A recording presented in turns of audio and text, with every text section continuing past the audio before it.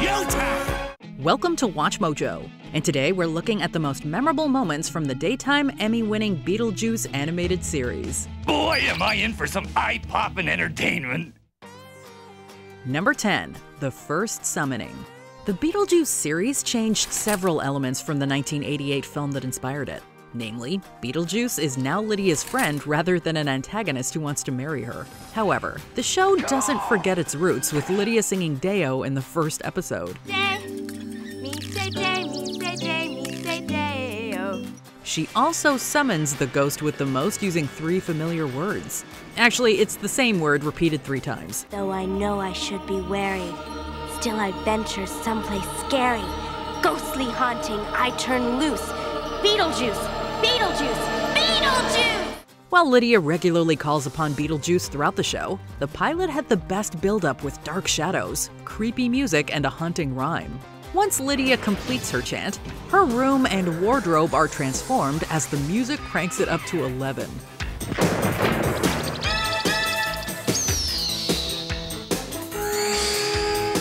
Animation studio Nelvana went the extra mile with this sequence, culminating in Beetlejuice arriving at the party.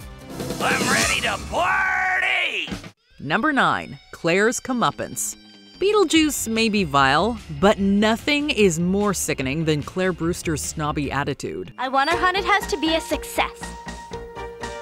Like, since you're talking to your drawings now for companionship, tell this one it is like the ugliest thing I have ever seen. Whenever the upper-class Claire clashes with the gothic Lydia, Beetlejuice is never too far away to serve her just desserts. Next up, the Netherworld! While there are several examples, the most satisfying instance involves a nightmarish roller coaster. After Lydia remodels her not-so-scary haunted house ride, Claire is characteristically critical. I don't need you or your disgusting doodles! Rather than send her on the real ride, Beetlejuice puts her on the fast track to the Netherworld, where she encounters Jacques the Skeleton, Ginger the Spider, and a sandworm as a grand finale. The hair-raising ordeal scares Claire away from working with Lydia on any more school projects. Although, if you ask us, this should be an actual theme park experience. Number 8. Nothing to lose your head over. Lydia's parents are constantly exposed to the anarchy of the afterlife. Yet they remain oblivious to what's right under their noses. Charles, look! Costumes! You know what they say, when in France, do as the Romans do. On a vacation to the Netherworld, Delia and Charles nearly lose their noses, along with the rest of their heads. Stumbling upon what they think is a historical reenactment, the couple meets skeleton versions of Napoleon Bonaparte and Marie Antoinette. Bonjour, monsieur. I am Marie Marionette. And who might you be? I'm out of here! We get why Antoinette is headless, although Napoleon died from stomach cancer. Historical inaccuracies aside, Delia and Charles are headed to the guillotine next. Dear, first prize is a family-sized Vegematic slicer! Delia in particular cracks us up with her cluelessly chipper attitude, even when blindfolded as a blade looms over her neck.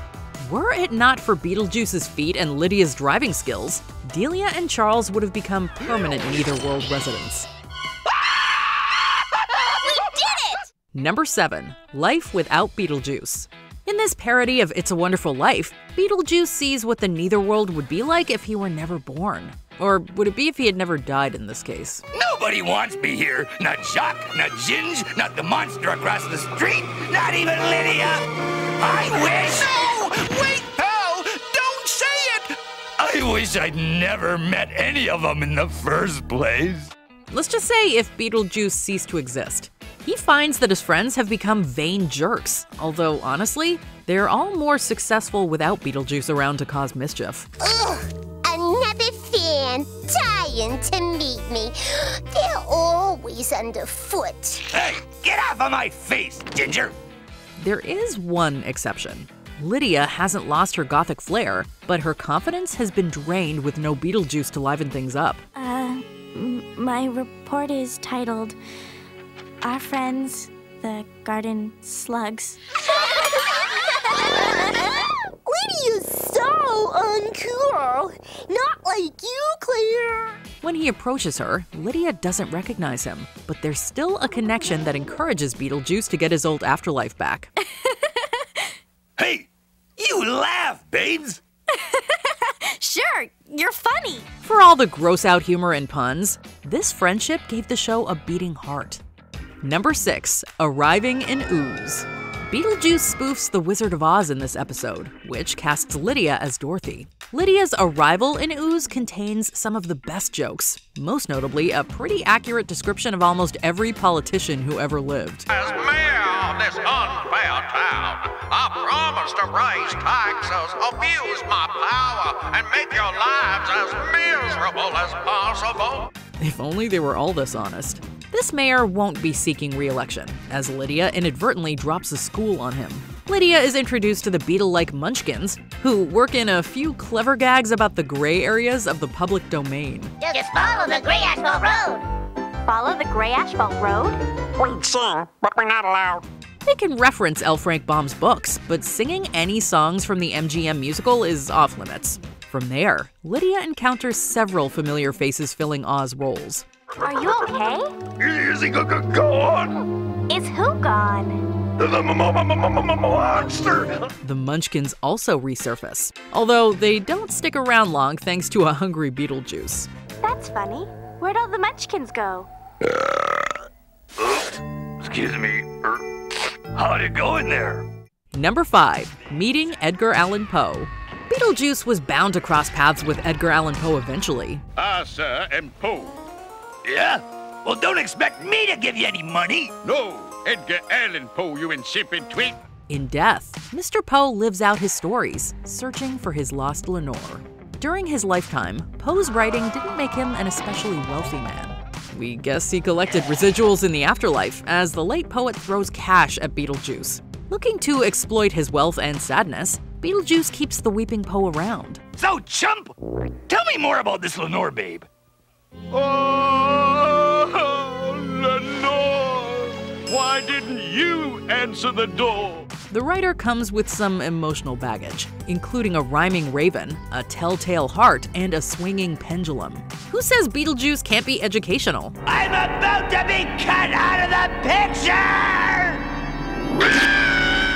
The nightmares that Poe has unleashed seemingly come to an end when he's finally reunited with Lenore. Since Poe wasn't exactly known for happy endings, though, Beetlejuice can't quite escape the cycle.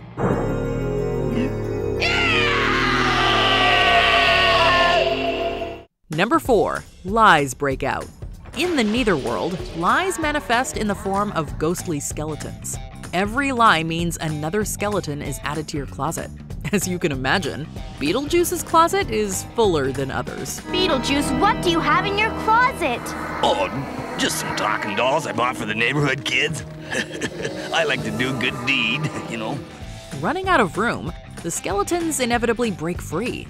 In addition to airing Beetlejuice's dirty laundry, one of Lydia's lies gets out as well. Lydia lied to her parents. Whoa! That one was yours, babes. The concept is creative, and the skeletons are among the show's eerier creatures with whispery voices that flow through the air like a chilling breeze. While the skeletons expose Beetlejuice for the scoundrel he is, they also bring out his softer side, revealing that he actually likes the long-suffering Jacques. Hello, hello? Beetlejuice really likes you, but he pretends he doesn't. Do I know you? Lydia is his best friend, though, a truth that ultimately saves the day. Shucks, Lydia, you're my best friend. Hey, that truth stuff really works. You better try it quick. Number 3. Shop till you freak. Business isn't booming when Lydia and her friends open a creepy clothing store. Looks like nobody likes my designs but us. Aw, what do we know? To attract more customers, Beetlejuice comes up with a hypnotic jingle that entrances everybody in town. Watch my watch. And repeat after me. Shop till you freak at the spooky boutique. Shop till you freak At the spooky boutique.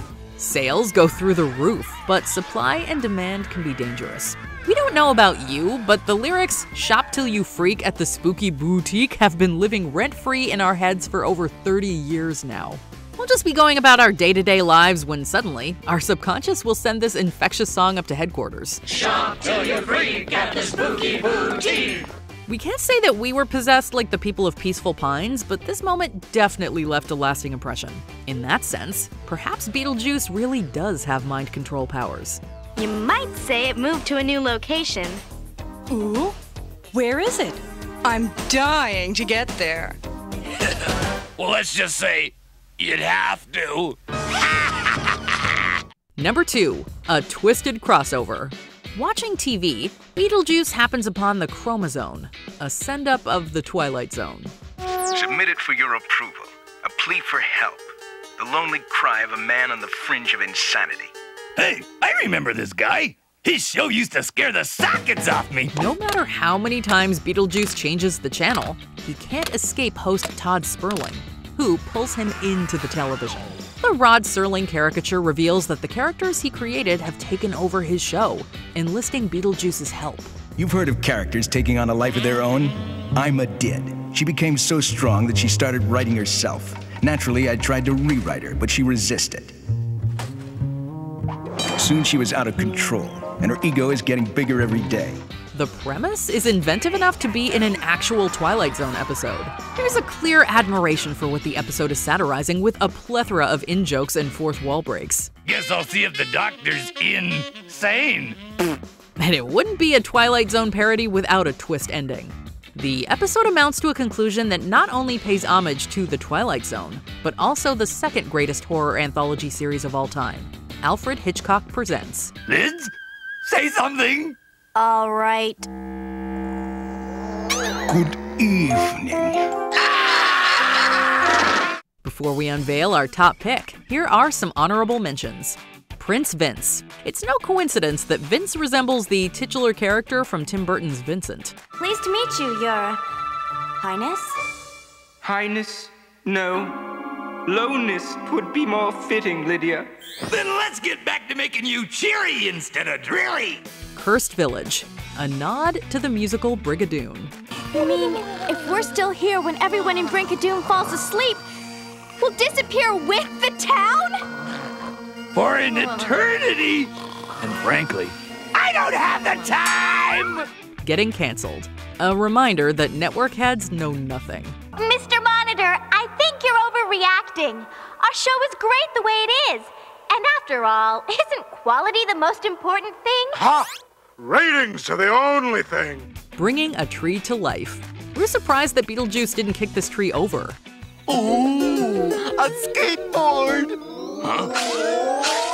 Whee!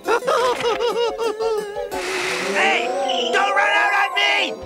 Beetlejuice's Two Sides. The series ends with double the Beetlejuice and double the fun. 2 Beetlejuices? That 2-bit baby smoocher has really gotten on my bad side.